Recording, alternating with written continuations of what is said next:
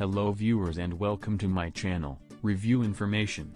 In this video I will show you how to filter unknown senders to block unwanted notifications on iPhone.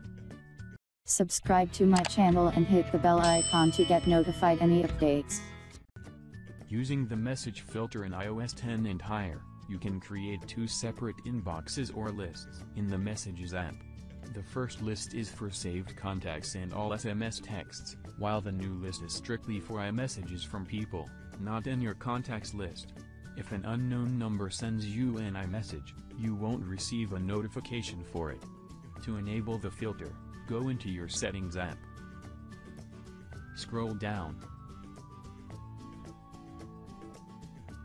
and find Messages. Tap on it. Again scroll down, and at the bottom, you will see an option, Filter Unknown Senders. By default it is disabled.